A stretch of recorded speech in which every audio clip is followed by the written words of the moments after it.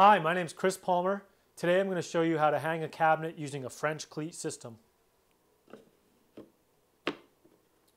You can hang a cabinet using a French cleat system, which is essentially two lengths of wood beveled at a 45-degree angle, and they just fit together to hang whatever you want.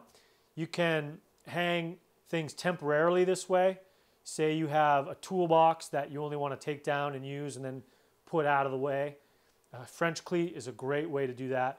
Any kind of cabinet system you can hang using a French cleat, either temporarily or drive screws right through the French cleat to make it permanent. Here's a little drawer cabinet that I want to hang on the wall in my shop. I've already ripped the 45-degree bevel on my two pieces of wood, and these are going to fit together just like that. Go ahead and put the smaller of the two pieces. They can be the same size. My scrap wood happened to be different sizes, but I'm going to use the smaller of the two here.